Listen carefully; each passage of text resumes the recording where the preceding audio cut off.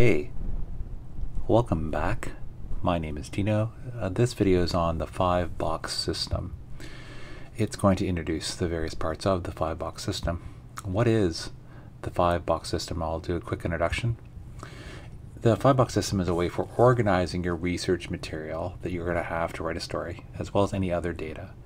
It also similarly helps to organize your writing.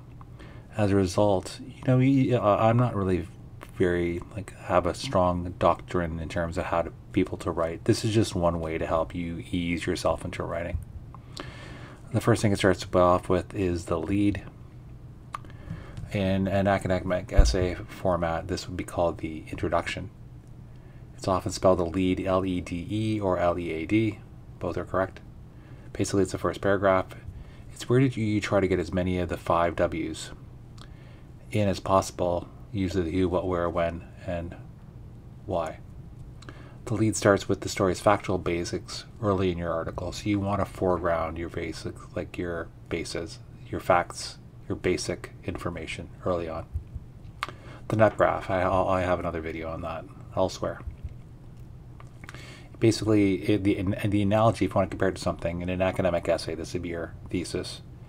The paragraph contains the core information about the story. So you want to make sure that you know what this core is.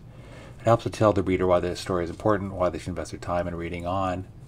And it's often where the 5th W, the why, and the H, the how, are placed. So you can kind of distinguish between that and the lead. The nut graphs, why and how, emphasize and demonstrate the importance of your story. The body. If you're used to more writing academic essays, the body is the retelling. This includes quotes, paraphrases, anecdotes, the chronology of your story.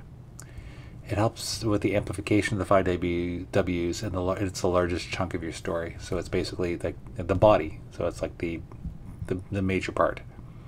It helps to further expand your lead and nut graph. So, the lead and nut graph are really the concentration, the core, the nub of your story. The body helps to, explain it, amplify it, and, bring more texture and nuance to your story. Something called boring but important. These are any statistics or backstory that you can add. Here you want to provide evidence and history for your story. Obviously, this is called boring but important. Obviously, you don't want to make it necessarily boring. Try to find interesting statistics, interesting backstory that make that bring color to your story and make it come alive. Finally, the kicker. An academic essay format or parlance. That is the summary or conclusion. It's a summation, often refers back to the lead, so it makes a nice symmetry between the beginning and the end. It's something that the kicker is something that will stick in the reader's mind and will make them think that the time they have invested in reading the story has been worthwhile. You always want to have that. From this, the kicker summarizes and distills the importance of your story and brings it to a nice, tidy conclusion. That was the 5-box system. Thanks for watching. Please feel free to like this video. Please feel free to comment on it. What do you think of the lead? What do you think of the nut graph? Do you use these things? How about the use of the body to explain your story and to flesh it out? What about what stats and backstory do you use for the boring but important part? And do you have a kicker? Finally, if you like this type of content, please feel free to subscribe to this channel. As always, thanks for watching.